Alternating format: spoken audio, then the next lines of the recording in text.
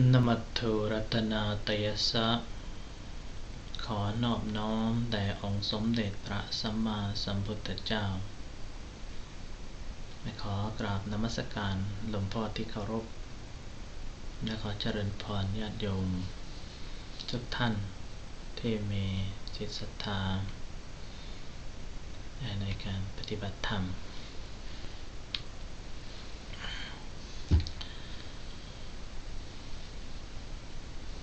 ตอนนี้ก็เป็นเวลาที่เราจะได้มาปฏิบัติฝึกฝนทั้งได้ฟังธรรมะเป็นข้อคิดเล็กๆน้อยๆเพื่ออบรมจิตเป็นกำลังใจ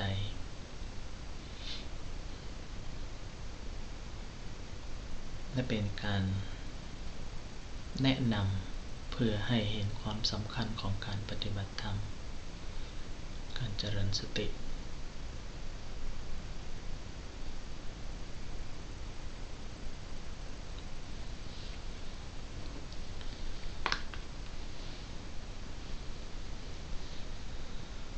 So once again, we're all gathering here at this time to practice meditation.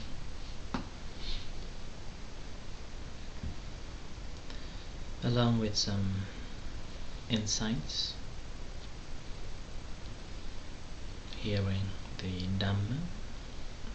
to encourage you for further practice.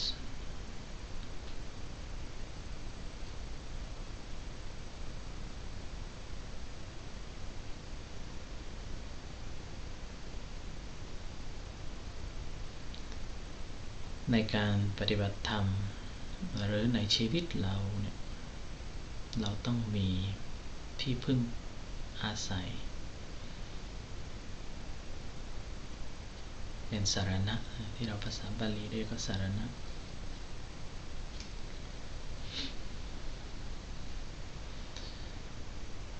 เพราะเราเป็นมนุษย์ที่สัตว์บุคคลเราเป็นสัตว์ที่อยู่ในสังคมอยู่คนเดียวไม่ได้และทำอะไรเราต้องมีบุคคลที่เรามัดใจไว้บุคคลที่เราวางใจไว้เพื่อให้เรารู้สึกว่าเราไม่ใช่อยู่คนเดียวเพื่อให้เรารู้สึกว่าอุ่นใจนั่นเป็นเหตุที่เราต้องมีคนอื่นอยู่ด้วยอยู่เป็นประจำ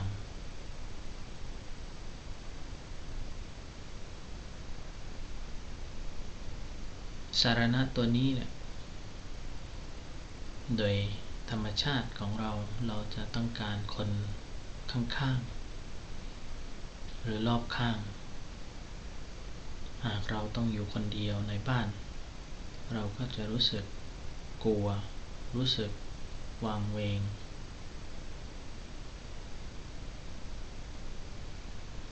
แต่ในทางจิตวิญญาณก็เช่นกันแต่ในทางจิตวิญญาณแทนที่จะเป็นรูปที่จะให้อยู่ข้างๆเราแต่กลับเป็นความรู้สึกที่เรามอบไว้ให้กับครูบาอาจารย์หรือพระพุทธเจ้าหรือเป็นพระธรรมเมื่อเราได้มอบกายถวายชีวิตไว้ให้กับครูบาอาจารย์หรือพระพุทธเจ้าเราก็จะมีความรู้สึกว่าเราไม่อยู่คนเดียวเราปลอดภัยเพราะเรามีสรณะเหมือนพระพุทธเจ้าคอยปกป้องคอยดูแลจิตใจเราก็จะมีความรู้สึกเบิกบานจิตใจของเราก็รู้สึกไม่ใช่อยู่คนเดียวทางจิตวิญญาณ นั่นเป็นเหตุที่ครูบาอาจารย์ในอดีตการสั่งสอนให้คนเราต้องมีที่พึ่ง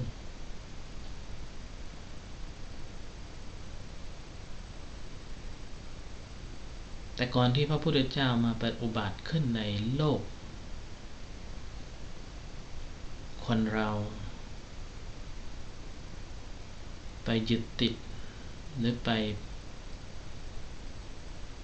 ถือเอาเป็นสารณะแบบภูเขาก็ดีแม่น้ำก็ดีต้นไม้ก็ดีสิ่งอื่น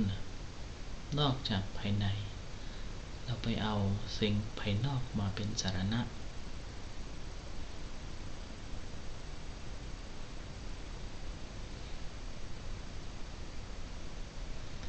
สารณะเหล่านี้พระพุทธองค์ทรงตรัสเอาไว้ว่าไม่ใช่เป็นสารณะที่แท้จริงไม่ทำให้พ้นทุกข์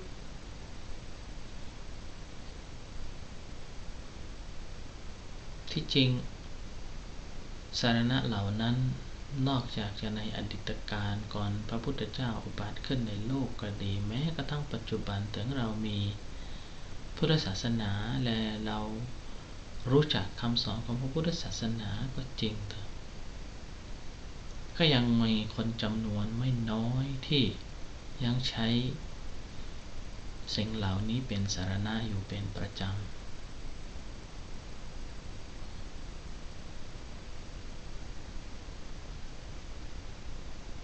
ก็เป็นเหตุที่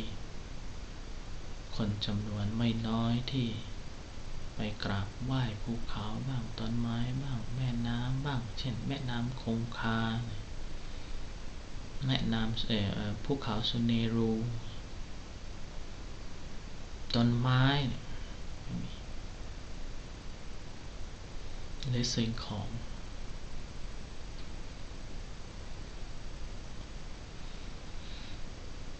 แต่พระพุทธองค์ทรงตรัสเอาไว้อย่างชัดเจนว่าสิ่งเหล่านี้เนี่ยถึงเป็นสารณะที่ให้ความอุ่นใจก็จริงแต่ไม่ส่งผลให้พ้นจากความทุกข์แต่นี้สารณะที่ดีพระพุทธองค์ทรงตรัสเอาไว้ก็คือพระพุทธพระธรรมพระสงฆ์ซึ่งเป็นสารณะที่สอนให้เราตื่นตัวรู้ตัวเบิกบานสอนให้เราเห็นทุกข์ว่าทุกข์แบบไหนเป็นทุกข์ทางกายทุกข์ทางใจทุกข์ที่เราสร้างทุกข์ที่เรายึดติดทั้งหลายเนี่ยเราก็จะได้เข้าใจอย่างชัดเจน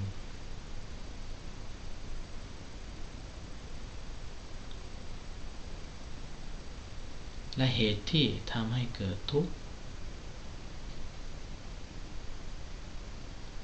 และวิธีทางที่จะดับทุกข์นั้นเพราะพระพุทธองค์ทรงตรัสไว้ว่าสิ่งไหนเกิดสิ่งนั้นต้องดับทุกข์มันเกิดแล้วทุกข์มันต้องดับพระพุทธองค์ทรงตรัสไว้คำสอนของพระพุทธองค์ที่ท่านสั่งสอน45 ปีเนี่ยท่านสรุปเอาไว้อยู่ใน2 ข้อนี้เท่านั้นว่า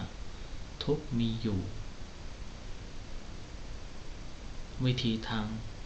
ดับทุกข์มีอยู่ดับได้ทุกข์นั้นดับได้เพราะฉะนั้นการถือเอาสรณะเป็นพระพุทธพระธรรมพระสงฆ์ถือว่าเป็นสรณะที่ทำให้เรามีความอุ่นใจมีความสบายใจมีความกำลังใจที่ดีและมีกำลังในการที่จะปฏิบัติศึกษาฝึกฝนและไม่มีความกลัวว่าจะไปสู่ทางลบหรือเป็นนรกหรือทางที่ไม่ดีเพราะพระพุทธพระธรรมพระสงฆ์คอยให้ปกป้อง คอยรักษาเราอยู่เสมอ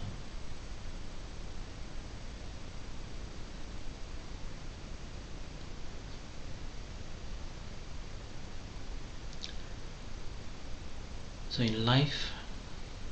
in general we would like to have someone beside us or taking a refuge on something so that we feel comfortable,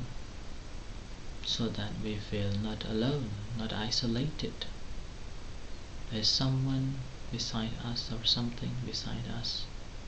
giving us warmness, security.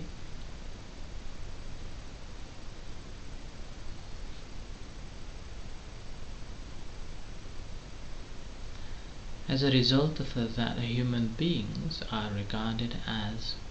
a social being that needs someone, something beside, so that they feel secure.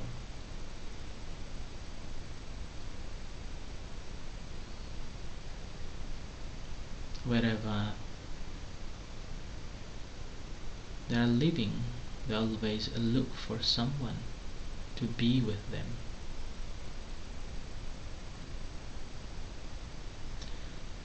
But in a spiritual world,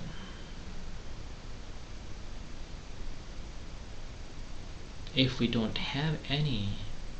ideals, then we always feel empty and isolated and lonely. Everything becomes so empty. So we have to take someone, something in a spiritual way as an idol, and we give full attention. We offer ourselves for the protection, guidance and encouragements.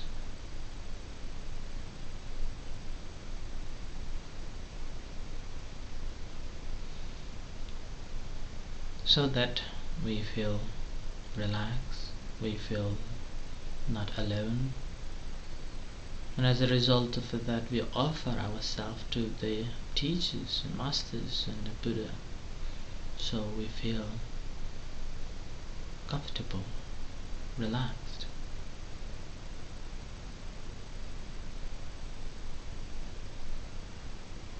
And because of this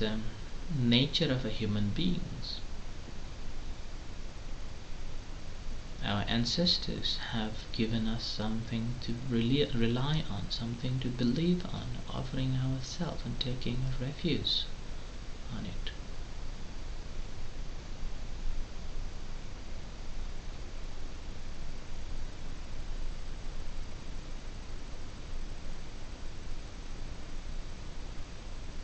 So the Buddha said that before the Buddha arise, or even after the Buddha's dispensation, the people taking refuge to the mountains, rivers, trees and other objects, hoping to gain free from suffering.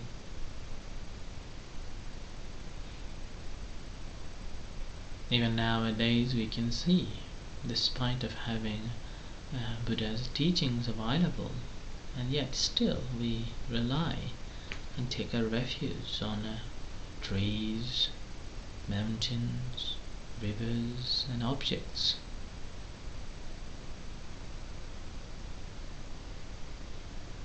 These are not the real refuge that we should take. That won't free our suffering. So according to the Buddha's teachings, we should be taking a refuge on the Buddha Dhamma Sangha, which will help us to free from suffering. Understanding the suffering, dukkha, understanding its cause, understanding its effect, and how it ends, and there is a way to end it. This is known as the great refuge that one could take. taken that of refuge, one will be able to understand what is the suffering, how this generates, how this affects, how am I suffering, and is there a way to eradicate or abandon it?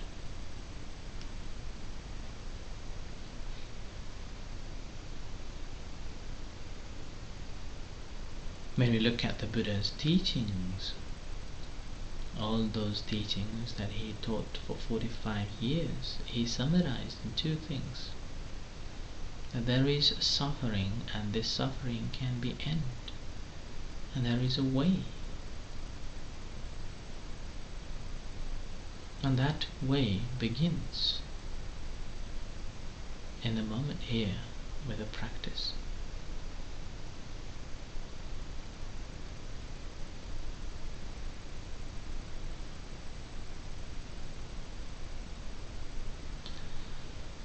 Vithi วิธีทางที่พระพุทธองค์ทรงตรัสเอาไว้เพื่อดับทุกข์นั่นคือการรักษาศีลเจริญสติและเจริญสมาธิ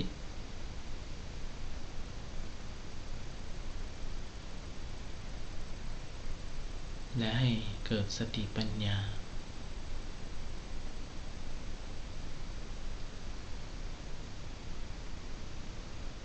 ถ้าหากว่าเรารักษาศีลอย่างดีไม่ด่างพร้อยไม่ขาด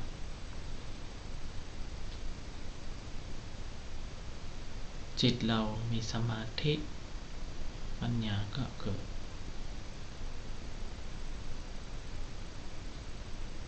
ปัญญาช่วยให้ดับทุกข์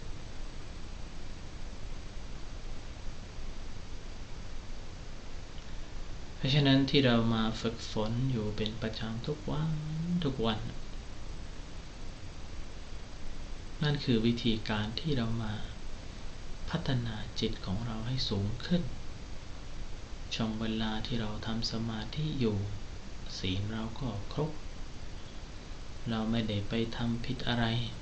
นั่งสบายกิจกรรมทางกายก็นิ่งลงไม่ได้ไปเบียดเบียนใครไม่ได้ลักขโมยของใครเราไม่ได้ไปทำผิดอนาจารอะไรใดๆทั้งสิ้น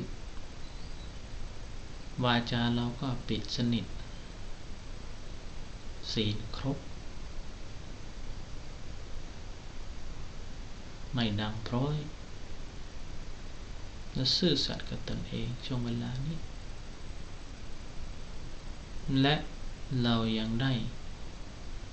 ฝึกอบรมจิตที่ชอบแวบออกไปออกมาแวบไปแวบมาอยู่ในทั้งกุศลก็ดีอกุศลก็ดีส่วนใหญ่ก็ไปที่อกุศลแวบไปแวบมาเราก็ยังได้อบรมจิตนั้นให้นิ่งขึ้นให้สงบลง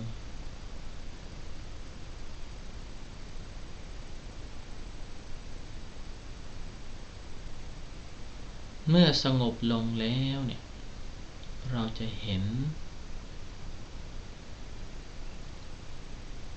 ทุกข์ที่แท้จริง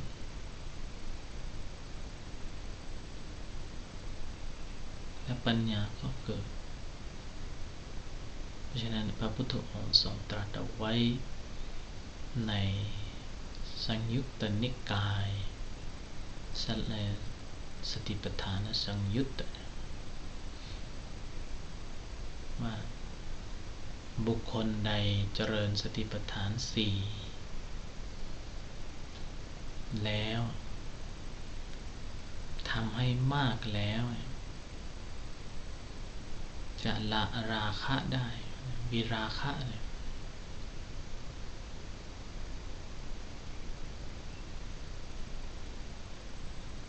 ละราคะได้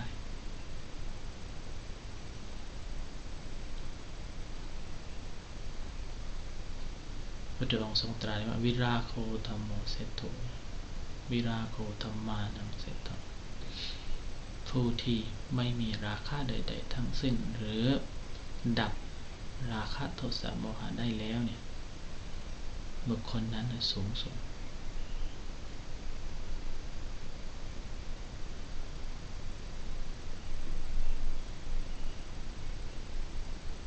นั่นก็เป็นเหตุให้ดับทุกข์ดับสงสารวัฏจะเกิดสันติสุขจิตจะสงบ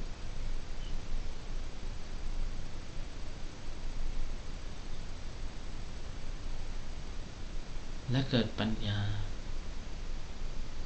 ที่แท้จริง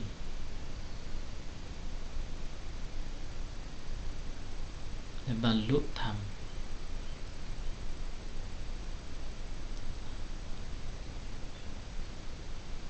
เพราะฉะนั้นการที่เรามาทำสมาธิ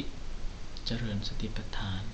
ด้วยดูกายว่ากายเวทนาจิตธรรมอยู่เป็นเนื่อง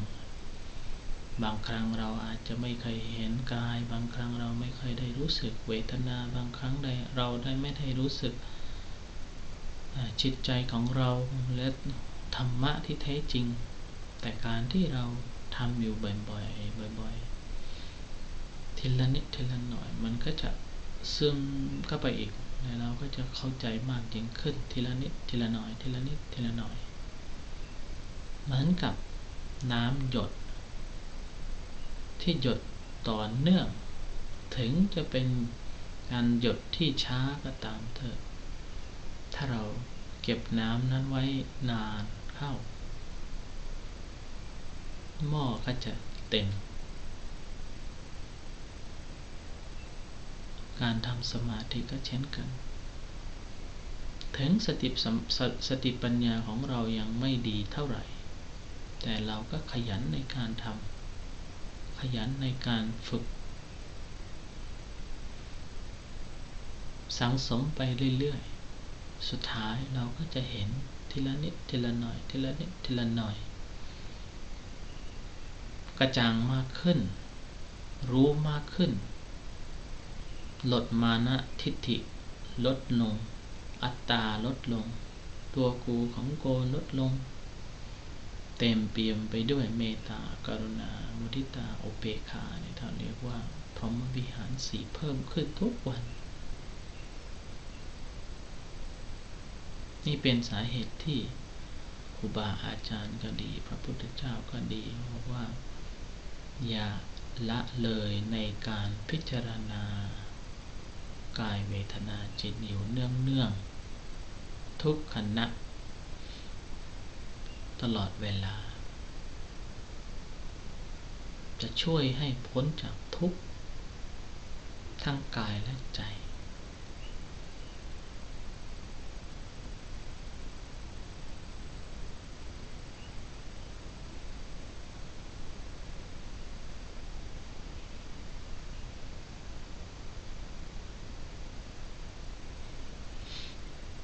So practice of a meditation is a way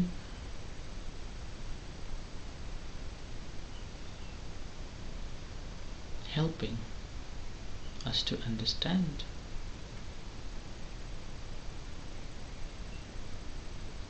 and that the Buddha also said in the Satipatthana Samyutta Nikaya. Once we have been practicing properly, continuously, regularly, and developed the practice, cultivated properly, it leads to the revulsions, dispassion, cessation, peace, calmness, to enlightenment and even to the Nibbana.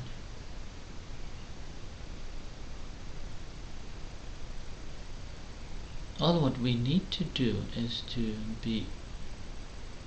mindful of this body, feeling, mind, and phenomena.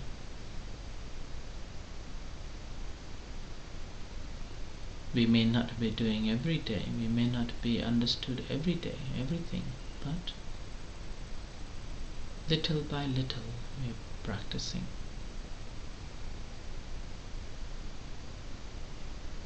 This practice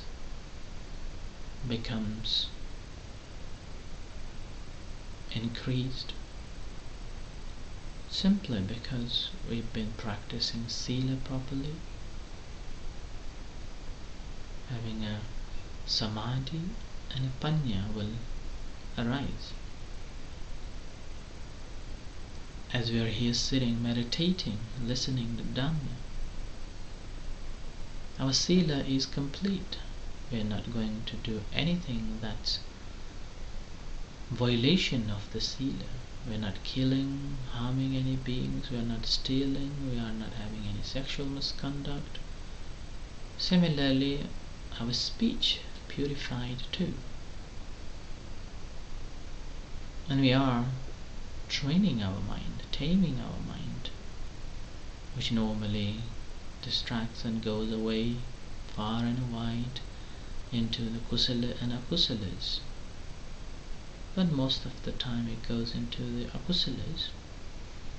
We'll be able to tame it as we tame regularly again and again. Samadhi arises, and with that samadhi we will gain the knowledge of dispassion, viraga, cessation, peace, knowledge, wisdom, enlightenment, so on. So all what we do is here sit, meditate, sitting, watching the body, watching the feeling, watching the mind, and watching how it evolves. We may not be able to see them at once, but as we practice one after another, it just opens up like a flower bud opens with the sunlight. So all what we are doing here is accumulation of one after another, little by little, like a drop of water. If that continues to drop, eventually a jar will be full. And that's the way to end our suffering. So this is the way the Buddha said to practice, contemplating the body, feeling, mind, and phenomena.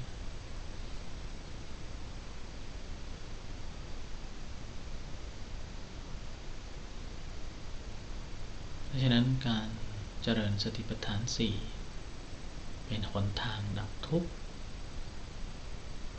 ที่เราได้ฝึกฝนที่เราได้เรียนรู้จากครูบาอาจารย์พร้อมเราได้มอบกายถวายชีวิตให้กับพระพุทธเจ้าให้กับครูบาอาจารย์เพื่อได้ชี้แนะอบรมให้เกิดปัญญาญาณเพื่อจะได้ดับทุกข์ต่อแต่นี้ไปก็ขอให้ตั้งใจ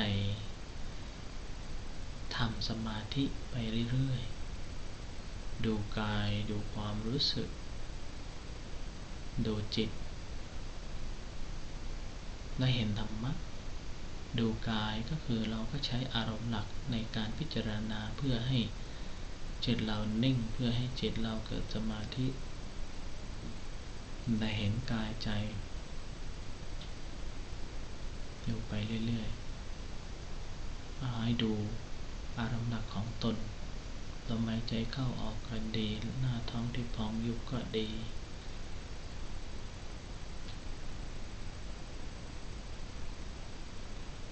เกิดอย่างไรก็เห็นอย่างนั้นไม่มีการปรุงแต่ง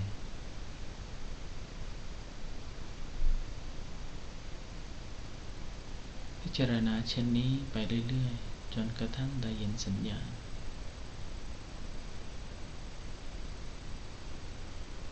So now on, let's practice meditation, contemplating in the body, feeling, mind, and phenomena.